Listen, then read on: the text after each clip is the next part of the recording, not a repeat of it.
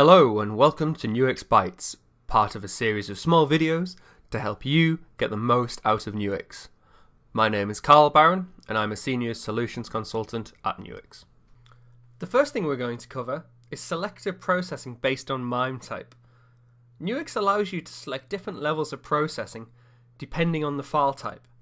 An example of where this could be used is if you had a large number of forensic containers to process. By default, Nuix would process all files, including system files, which may be completely irrelevant to the case at this stage. This additional processing of files will take additional time, which may be an issue in time-sensitive cases.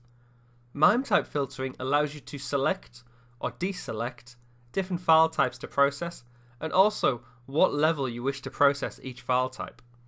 Carrying on from previous Nuix Bytes videos, you can find the MIME type filters in the Processing Settings screen. If you click on the tab at the top, you will be presented with a list of different file types which can be processed. From here, you can be selective which file types you would like to process and at what level of processing you would like for each file type.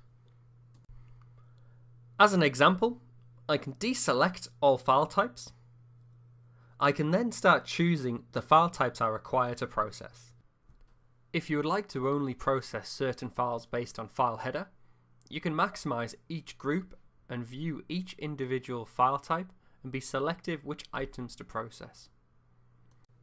When dealing with data, you may find that some of the data which is being processed is encrypted. To decrypt this data before processing, you can use the Decoding Key Management feature to select the file, the key store, and the password.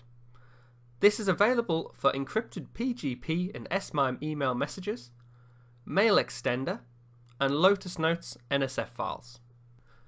On encountering an encrypted email, Nuix reads the private keys from its configured keyring collections or key stores. For this example, I've come across an encrypted NSF file. Using the Decryption Key Management feature, I can select the Lotus Notes NSF file. I can then select the accompanying ID file and finally enter the password. Once I click OK, that NSF file will be associated with the ID and the password and will be decrypted and processed correctly. Finally, I have chosen my processing options and clicked OK. I am presented with the Prefilter screen. The Prefilter screen allows you to browse through the data in tree form and to pick certain files or directories in which you would like to process. The Prefilter screen will also allow you to open up container files and select items or directories within the container files. In this example, I have selected an Encase EO1 file and a Microsoft Exchange database file to process. I browsed through the tree structure and selected certain areas of user space which I require to process, and also certain mailboxes to process.